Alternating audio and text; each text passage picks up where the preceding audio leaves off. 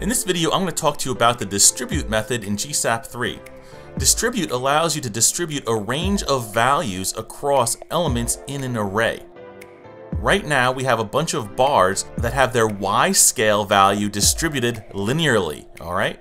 What we can do though with distribute is we can change the ease that's applied to the distribution, and we can also change the direction from which that ease is applied.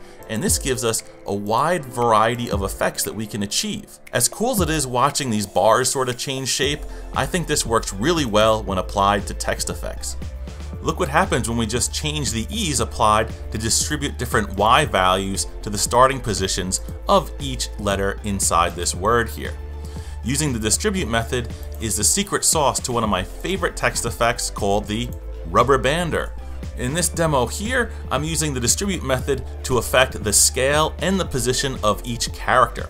I'll show you exactly how to build this effect in the next video. But first, we're going to start slow and just go over the basic configurations of the distribute method. Let's go. Alright, so I have this CodePen demo set up where I have a bunch of these vertical bars over here, and I have the GSAP.set that's setting their scale Y to 0.5. So each of them are all the same height. Well, what I'm going to do is, I want to have it so that maybe they progressively get taller, okay? So instead of setting them each to 0.5, I'm going to tap into GSAP's function-based value features and this utility function called distribute. So I'm going to do gsap.utils.distribute. And inside of this function, there's a config object that I'm going to use to set a few different parameters. The first thing I'm going to do is set the base value, and this is going to be the lowest value that can be applied to any of the scale Y properties. So for now, I'll just stick it to 0.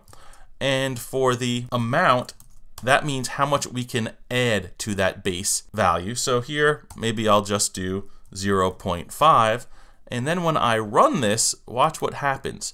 You're going to see that we get a linear distribution of bars starting with a scale Y of 0 going all the way up to 0.5. If I set the base amount to 0.25 and run again, you'll see that the lowest bar has a value of 0.25 and they go all the way up to 0.75 because we're adding 0.5 to 0.25. So whenever you use distribute, you're going to want to have at least the base and the amount set. Now, if we don't want a linear distribution here, you'll notice that it's all happening in a very straight angled line here. We can use an ease. Now, if you've been watching my videos, you've seen me use eases for tons of different things, for selecting random numbers to changing the start times on staggered tweens. But here we're going to use an ease to distribute these values. So let's just say ease, and I'll do a power 1. So when I do that, we're going to get a little bit of an arc here. There we go. And you can see it looks like a power 1 out ease. It flattens out towards the end here because there's less change.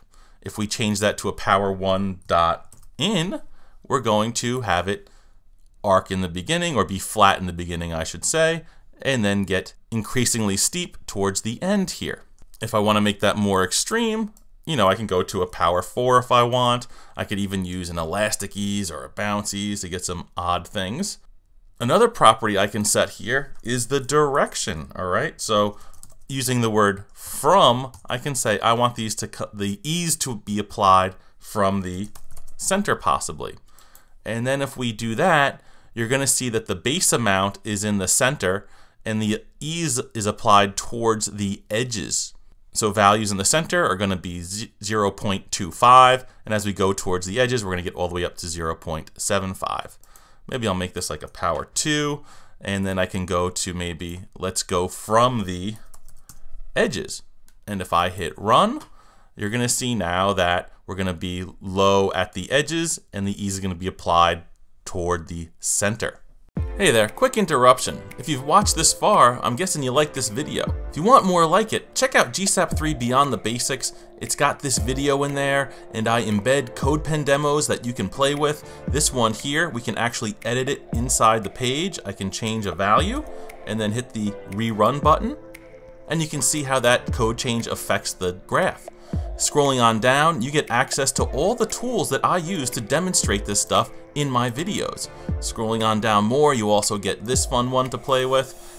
And of course, as a student, you get everything. So you want to learn how to do the rubber band effect? No problem. I've got the rubber bander video here, and also a code pen demo where you can edit it, you can check out the JavaScript code, and learn exactly how it's made. So if you want to learn all I know about the GreenSock Animation Platform, check it out. New content is added regularly. Let's get back to the show. Now here I'm just using a set, but this can also apply to an animation. So I can just set this over to a tween instead of a set, and then when I run, all of these bars are going to animate from their natural scale of 1 to whatever I put inside the config options for this distributed function.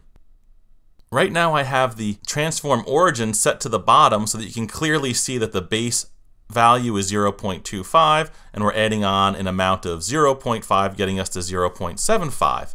But you can get some really interesting effects if you change that transform origin. I'm going to set the transform origin for each bar to be its center. Now we're still going to use that distribution with the same values, but we're going to just get a different visual effect at the end because now everything is going to be animating towards the center of those bars or transforming around the center. Maybe I'll give that base a value of 0 so that our skinniest bars here on the end are going to have a scale Y of 0. So it's pretty cool. If you were given, 50 bars and you had to scale them in this fashion, it'd be pretty difficult without this handy distribute method.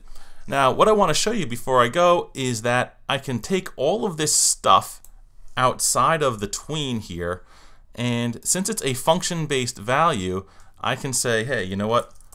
Let end equal, and then I can create a reference to the function that gets returned by the distribute function, and now my scale Y value can just be end. So basically what we're doing here is we're creating a reusable configuration for this type of distribution. So let me just run, and it should work exactly the same. Awesome. And now that I've discussed the basic concepts, talking about base, amount, ease, and from, let's jump over to a visualizer so you can just play around with the stuff and see what it does. Alright, here I have a visualizer that's a bit more interactive. So instead of typing the code, you can just change the ease value with this select menu here. If you want to change the direction, you can set it to end, you can go to center, you can go to edges, and just so you can see how this stuff is applied. Now, if you want to monkey with the base and the amount, you can go over to the code, and there's this tween setup somewhere in all that code where you could set the base to something like 0.25, and maybe the amount is only going to be, 0.25 as well. And then when you run, you're going to see that the base value is 0.25, and it only applies a maximum value of 0.5. And that stuff is still going to work where we can twist the stuff around. Now, I've only been showing you how to change the scale Y of something using this distribute function because it's very easy to map it to an actual ease curve. But we can apply this to rotation, position, opacity, any property we can dream up. So let's see another visualizer.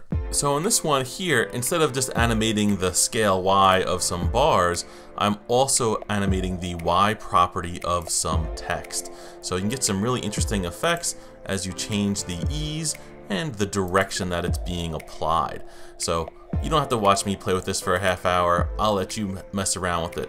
Links are below. But speaking of text effects, here's the rubber bander, alright? This one's pretty cool. So I'm doing two different distributions. One is for the X property of the text, which makes it stretch out and go to the right and to the left, and another one for the scale. So what I'll do in the next video is walk you through this, and then you can have this demo to play with as well. And if you like this video, please subscribe to the channel and tell your friends. It helps a lot. Happy animating!